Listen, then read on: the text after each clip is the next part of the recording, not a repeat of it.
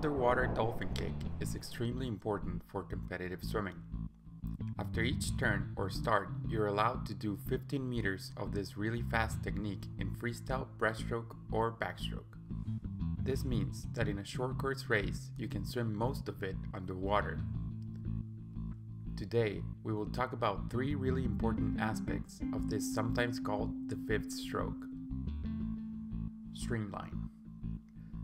The first thing to master for a correct underwater kick is the streamline. Underwater butterfly kick is all about moving efficiently through the water.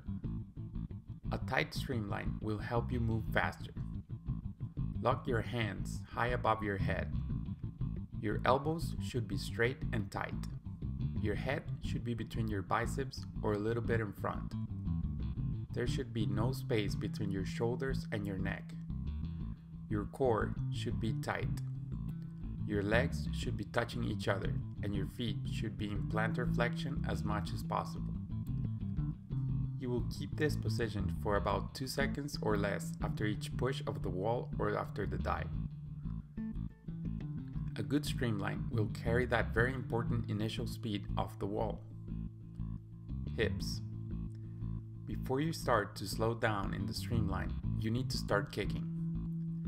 I say that it is helpful to think of butterfly as if you were just moving your hips up and down. Even though you are using most of the muscles in your core, which extend to your chest and upper back. The hips are where all the power originates, but the legs are what keep the velocity of the body through the water. Feet. Even though all of the muscles in your legs are working, it is useful to think about your feet and the sensation of the water in that part of the body. You will know when you're doing an effective underwater kick by the feeling of the feet. This is the place of a lot of nerve endings, so use them. Your feet should always be pointing in plantar flexion. The more ankle flexibility you have, the better. Finally, one thing that not a lot of swimmers know is that during the underwater kick, it is equally important to kick strongly in the back kick as it is in the front kick. This means that you're making an effort while the feet are going up and while the feet are going down. You're kicking at all times and moving fluidly through the water. Remember, tight streamline, move hips up and down, and feel the water with your feet.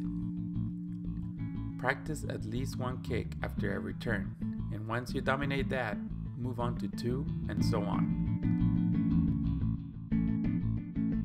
If you want to buy one of our swim caps, click here.